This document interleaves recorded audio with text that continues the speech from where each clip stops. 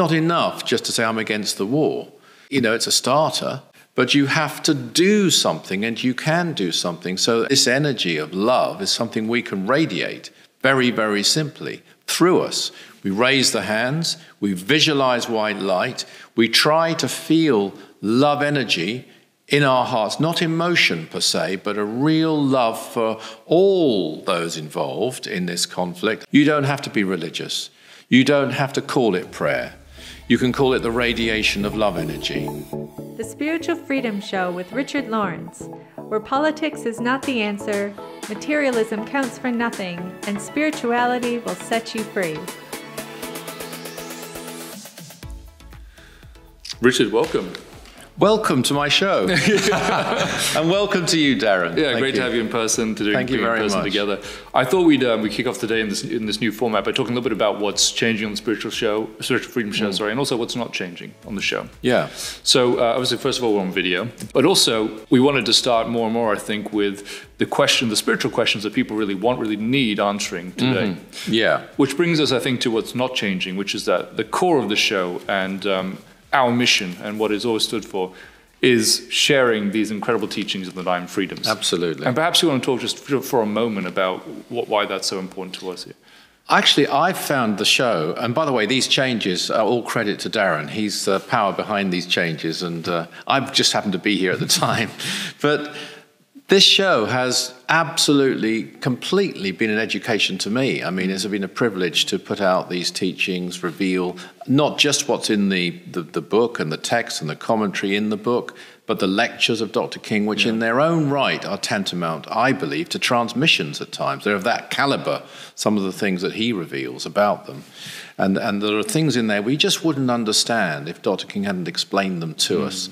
So I've really changed as a result of doing the Spiritual Freedom Show. And the more you get into the 9 freedoms, there's a great promise, actually, that when you study the 9 freedoms, it'll open up many, many thoughts in your mind. Just that study, and thoughts will come to you that have never come to you before, and experiences will come to you. That certainly happened to me.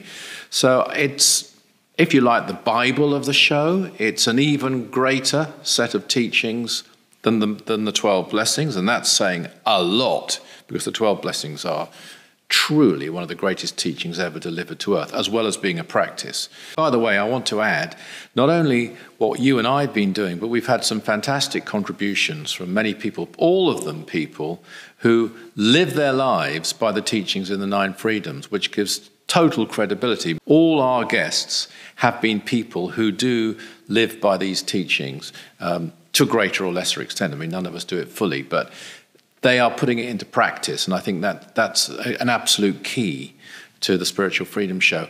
Also, I have to say, isn't it been great? Some of the comments, they've surpassed all our expectations. Some of the insights, some of the experiences that listeners have shared with us, both on blogs and also writing into the show, and then we raise their questions and their points. It's amazing. Just what is triggered, I think. Yeah, and I would say anyone who does want to continue to share their stories or experiences, please do. Show, Spiritual Freedom at richardlawrence.co.uk. But I think the point you've made there about these people who are living this on a daily basis, sharing those experiences. Today, very much the topic we want to cover is about that. And I think recently with the anniversary of the beginning of the war in Ukraine, there's definitely an opportunity for us, each and every one of us, to make a difference to the situation. For sure. And I think one of the biggest problems that people, I used to have a column in The Observer, and it was a body and mind column, and I had lots of input from people in mental health area or people dealing with stress. And it's pretty well established that the most stressful feeling you can have is that feeling engendered by not having control over your life or over your situation. Helplessness. And that doesn't just apply to personal matters, it applies to global matters.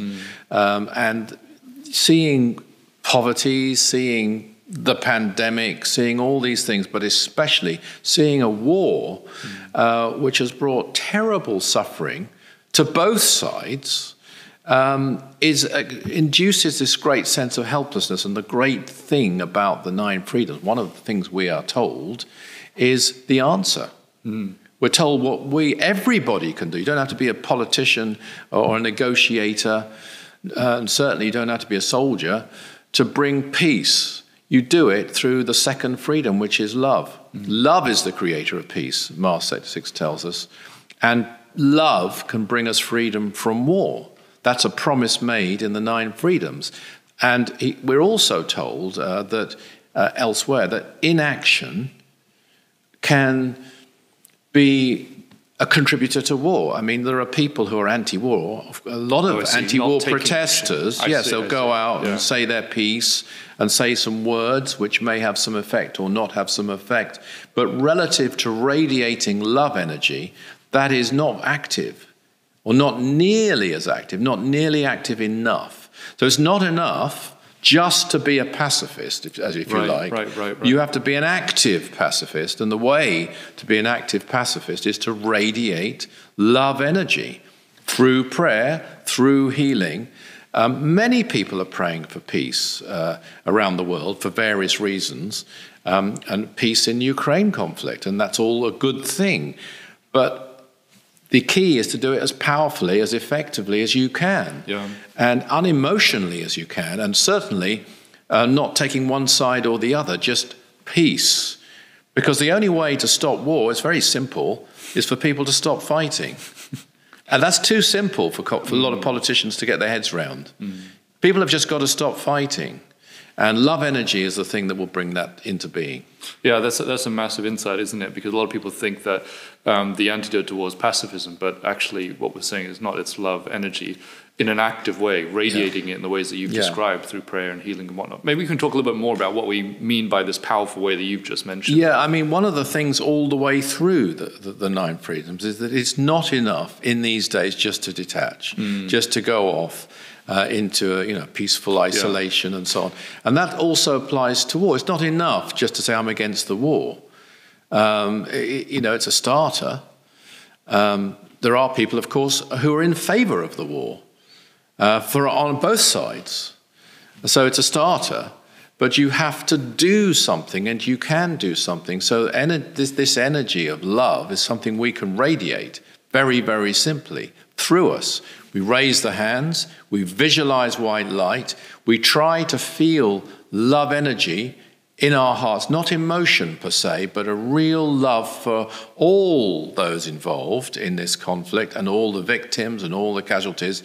And by the way, it's not a very good thing to dwell while you're doing this too much on the suffering.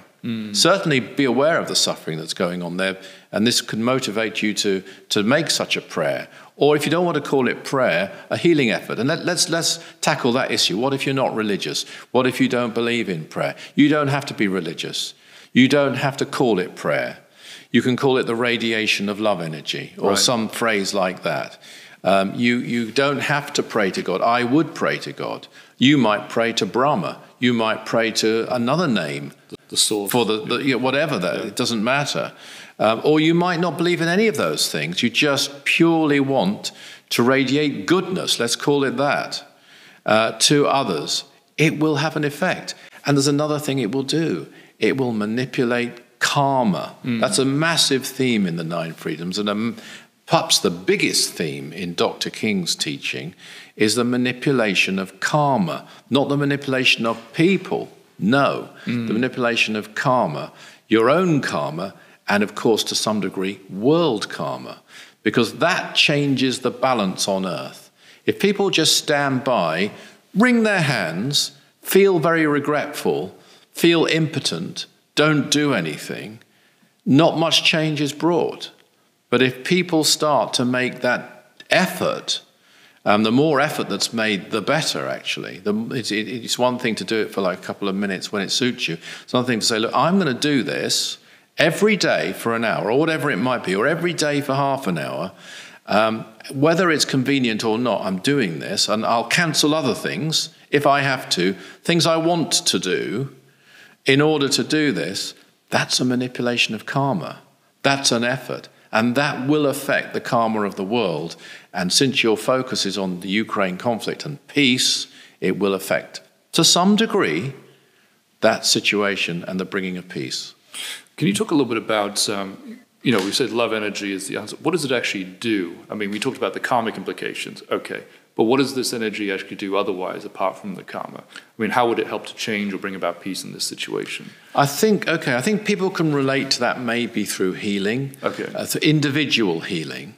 So if you start with individual healing, one-on-one healing, as it were, which can be done over a distance, it's an energy you can actually feel. It's a tangible energy. You can actually feel both the patient, as it were, and the healer can feel this. This is a force, and it impacts on the aura of the individual, because the physical life is the reflection. That's the reflection. There's the psychic life. That's the inside, isn't it? Yeah, the mento-psychic life, the auric life, if you like. That's the reality. It's closer to the reality. Mars 76 calls that the life. The reality is even beyond that. Yeah. So when you work in this level, just if you now sort of globalize that concept. I remember doing a TV interview some years ago with some healers, very good healers, and those healers didn't believe they could do anything about world situations. They knew they could help people. They didn't know that they could do that.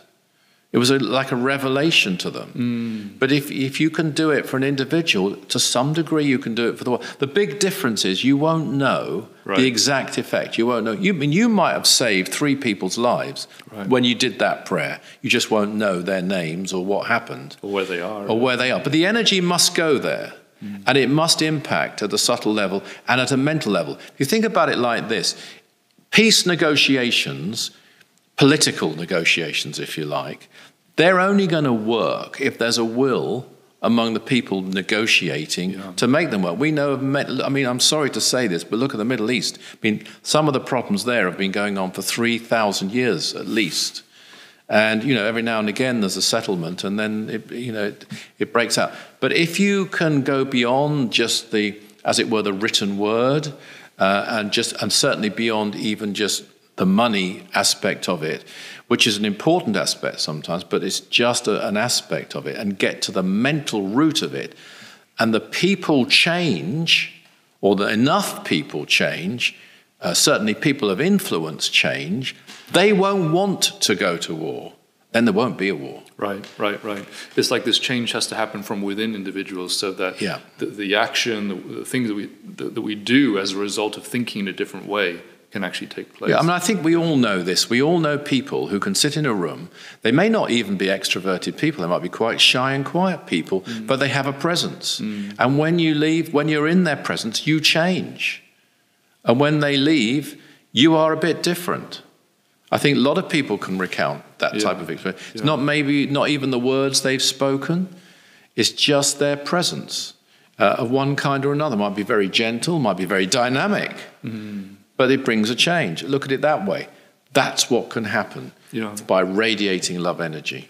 What would you say in terms of people kind of developing more confidence that this is a real thing? Because, as you say, even to those healers, it was like kind of a revelation that they could make a difference on a global scale. And to other people hearing it, may be like, well, how can I make a difference at all? So, can we talk about how people might begin to prove this thing to themselves in terms of spiritual energy as a real thing? You can, I think, best prove it to yourself by doing it, because you'll feel it, that it's real. This isn't a theory, this is an energy, and you might feel it as a tingling sensation at the top of the head when you start to visualize it. Funnily enough, I've done this experiment on mainstream radio stations before now. And I've guided people, first of all, with a little bit of breathing, and then guided them to visualize white light, raise the hands, and send energy out for peace or for whatever we were doing at the time. And then people have phoned in, and they have felt it. And they're not people I know, they're not people who, according to them, have done it before. They almost have a vested interest in saying, I didn't feel it. But you can. Now, I'm not saying you're going to feel it the first time. I did. I felt it the first time I tried it. And in a way that was undeniable, actually disturbing. It was so strong, I actually got up in the middle of the night and walked to the home of the person who taught me this to find out what was going on. It was so strong. But that won't necessarily happen to everybody. But in time, I'll say this, and you can hold me to this. Anyone watching can hold me to this. if you do it with enough intensity for long enough, you will definitely experience it as a real force. So that's one way. And of course, the other way is the sort of personal ways I mentioned through healing individuals. That's where you can see. Now, it's new, you know, also there is the karma of the individual. Sure. So sometimes you'll get what people would call a miracle that happens, and sometimes not much seems to change. So it's not going to happen every time, but you'll have it enough that the person at the very least will either certainly feel the energy, and if they don't, they'll tend, I mean, we find most people, the majority of people who have healing from us tell us that they get better in one way or another. They may not be completely cured, but they're better able to cope, or they have less pain, or whatever it might be. So if you really look into it, you'll see that it works at that level. Yeah, I would say one thing that I think is helpful when you're healing an individual, just from my own experience, is that there's this immediate feedback loop. Yeah. Where even if we're not talking about the condition, but if we're just talking about what they feel in that moment, you know, a lot of people say like, wow, they felt like a real heat, or you know, they could feel like a tingling sensation, or they suddenly felt very tired, or there was definitely a reaction to whatever you were doing. And I think just as someone who's practicing healing, that can be quite an encouraging thing to help you further on the path. Indeed. I mean, yeah. No, please. Well, I just wanted to also definitely second, you know, that experience that you talked about that you had at university, where, you know, it was so disturbing even that you had to get up. Yeah, when I started to practice the 12 blessings in earnest in the beginning, the experiences I had were completely mind-blowing for me at the time, because they were nothing like I had experienced before. I'd always believed that energy must be a thing, like, you know, not just physical energy the way physicists talk about it, but like what we now call spiritual energy. You know, starting to feel that heat and that tingling, that real pressure in the palm of your hands and tingling in your head. I mean, just someone describing it to you, okay, that's one thing. But actually feeling it for yourself, there's a real kind of realization that takes place within you. And I think also with that realization, you have this even greater inspiration to do something with it. And that's what we're talking about today with the Ukraine conflict. It is. And with the 12 blessings, I mean, you can join in with people if you're anywhere near a group who does that. Or you can join in online. And you know, we have people joining online, and you can see sometimes the comments they're making. They are feeling something. Totally. They are experiencing something. They can measure, you know, a particularly powerful service that they've experienced by what's going on. It's not just faith or belief. Those things are necessary on the path, but that's not enough. Right. It's direct experience. Yeah. I think maybe we can talk a little bit about that, because a lot of people sort of think that in religion you have to take things on just faith and belief, but that's not what we're saying here. We're saying this is about experience, and therefore a way with which you can prove these things to yourself on the path. Maybe we can talk about the value of experience. Yeah, I mean, I've quoted before the idea. I think it was Swami Vivekananda, but all the yogis said it. This is something you can know, you can see. And when I say this, I'm talking about God realization in this particular case. But the same is true in the radiation of love in all aspects of spiritual practice. So in the Aetherius Society, we don't rely on faith. I don't want to get people to get it wrong. Faith's a very valuable thing, by the way. Right.